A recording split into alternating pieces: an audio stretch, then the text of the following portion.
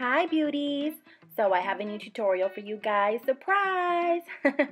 Okay, so this look I did using BH Cosmetics.